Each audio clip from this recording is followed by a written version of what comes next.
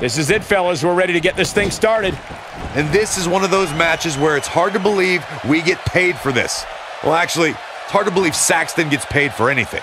And I should point out that the last time we saw an Atlanta crowd this energized would have to be WrestleMania 27 back in 2011. Oh, and that's the second time. You don't want to get hit with that once, let alone twice.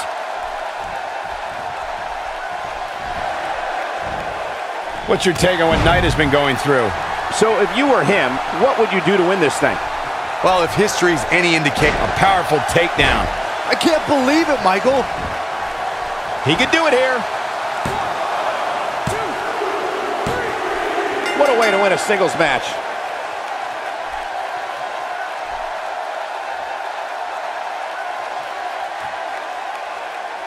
Here is your winner, Chris Knight.